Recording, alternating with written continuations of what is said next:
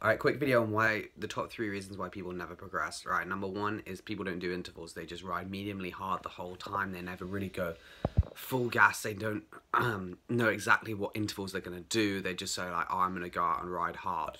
It's like, okay, well, that's just irrelevant. Or maybe they'll do one like 5-minute effort occasionally for a Strava segment, but they'll never actually, you know, have set intervals at set power zones, so they can always just avoid them, so they won't have like 5 times 5 minutes with 5 minutes rest at 350 watts. That's their goal, and they know what their minimum is. So let's say their minimum is 330. If they go below 330, they're going to quit, and their maximum is like 400, let's say. People don't do that. People will just be like, oh, I'm going to do like a 5-minute effort today, and then I'll rest a bit and maybe do a 10-minute effort today. I mean, like, sometimes I do this, but I'm just trying to say, if you're not improving, this is probably why. So number 1, just pick intervals, and if you're not doing intervals, it's probably why you're not getting faster. So do some decent intervals and you'll get faster. Number 2 is not having a plan. So you just don't know when you're training. Like, even just a rough plan, like, okay, Monday, you know, rest day. Tuesday, I'm going to do some VO2 intervals. Wednesday, I'm going to do endurance ride. Thursday, I'll do sweet spot. Friday, rest day. Saturday, Sunday, endurance rides with a bit of sweet spot. Done. But people instead just like, oh, today I'm going to have a rest day. Normally, like, on Monday, Friday, I'll rest day. And Tuesday, I'll go hard.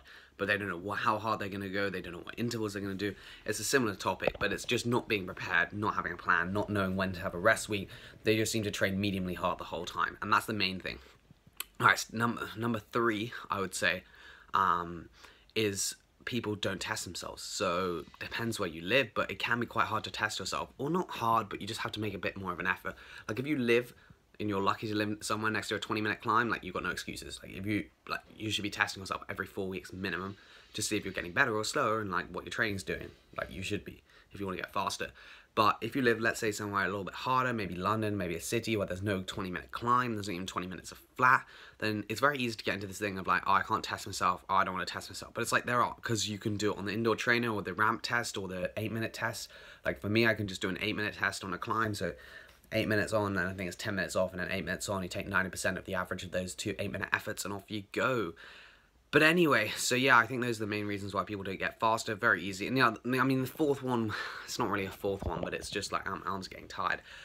The 4th one is just like going mediumly hard the whole time. So like, you never go full gas on your intervals. You just go like tempo the whole time. But that's mainly just to do with not having a structured training plan, not figuring out what you want to do. But you don't even need a plan. You just need to be like, today I'm going to do Strava efforts. I'm going to go for 3 5-minute efforts with full recovery in between. You will get faster doing that. Today I'm just going to do 4 hours at 200 watts easy. It's like, you know, they're all sort of related though, because you can't do that unless, like, you can't figure out what your endurance zone is unless you really have a fitness test and know how fast you are.